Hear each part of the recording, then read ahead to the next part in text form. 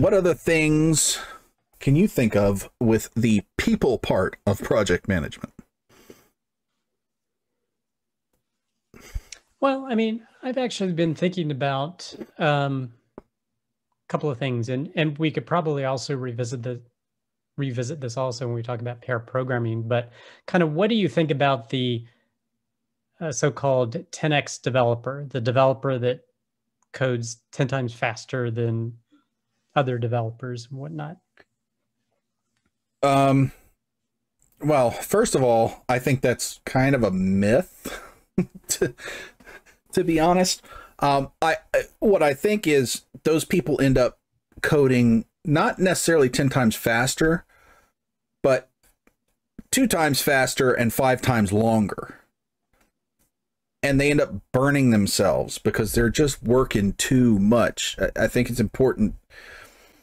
As important as it is to understand the people on your team, you also need to understand yourself and what you need. What do you mean 2 times faster, 5 times longer? They may be a faster coder, but they're not that much faster, but they get all this stuff done because they're always coding. I've known people like that are like, they get up at 6 o'clock in the morning, they start coding, they grab a sandwich for lunch and code through lunch. They go to bed at 11 o'clock, they sleep for 3 or 4 hours, and then they get back up and do it again. And they're just constantly doing it. Now, you can do that for a couple of days. You know, hey, there's a big project that's got to happen. It's high pressure, high priority. Lots of people's jobs are riding on it. We just got to, you know, beat through it for 2 days. That's fine. But these are people that'll do this for months or years, and that's just their lifestyle. And I think that's dangerous for a person. You mean to only focus on that? Yeah, you got to take a break. You can't. And always... by 10x, I don't necessarily mean they spend 10 times more time, but I basically mean their efficiency at producing working code. Yeah, well, I mean, I think a lot of that has to do with experience. When I started coding, it would take me forever to fix simple bugs. Now, I can fix really complex problems because I've got enough experience to know where to look for it, how to reproduce it, how to trace through it faster to figure out where the issue is, what potential things could be the issue. And that's, you know, 20 whatever years of coding experience. So I think that's has a lot to do with it. Now, I mean, having programming chops is important too. You know, you got to have a logical mind. You got to know how to develop things. You got to understand object-oriented programming, functional programming, all the programming methodologies and stuff.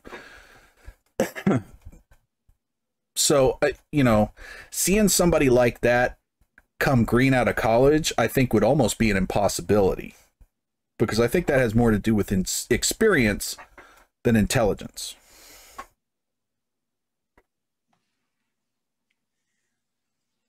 And I was just curious. Yeah, because that's something that I think I've thought about periodically. So also, I will say that fast does not equate to good. Quality is not necessarily a fast thing. But, yeah. But yeah, I mean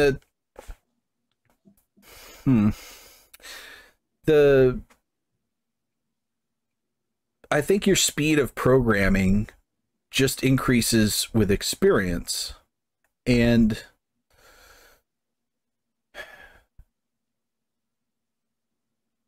having an experienced mentor, I think, goes a long way to get you there faster.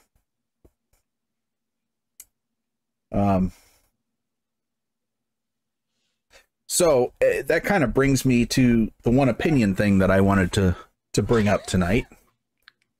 Good segue. And that is, pair programming is just something you need to do. Not all the time. It's not always appropriate. But if you haven't tried pair programming, I would highly recommend you spend some time trying pair programming. That doesn't mean sit down with your buddy for 8 hours a day, every day. That means take an hour or two and work on a bug together, or a feature together, or, you know, whatever. But spend some time pair programming with somebody else and see if it doesn't, at the very least, make you a better programmer. I have never been in a situation where pair programming ended up being a bad thing. So, if you like this clip and want to watch another one, you can click right here. Or if you want to watch the full video, you can click here.